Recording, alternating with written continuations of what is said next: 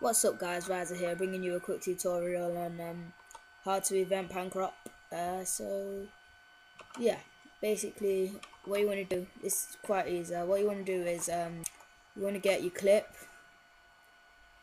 drag that down onto Sony Vegas, then you can just delete the soundtrack because you're not going to need a soundtrack. What you want to do is go to your properties, click untick maintain aspect ratio, and then tick reduce interlace flicker, and then click disable resample.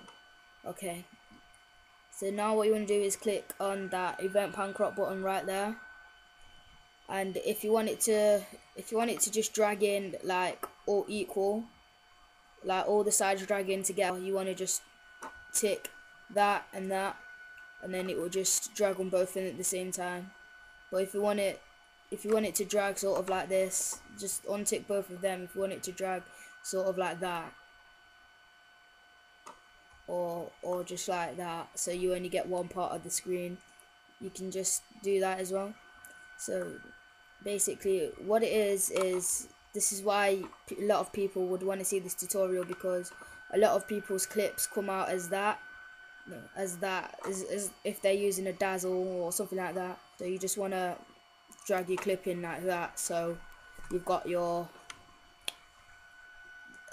neat screen, if you know what I mean, no black lines. So yeah, that's it guys, rise it out and goodbye.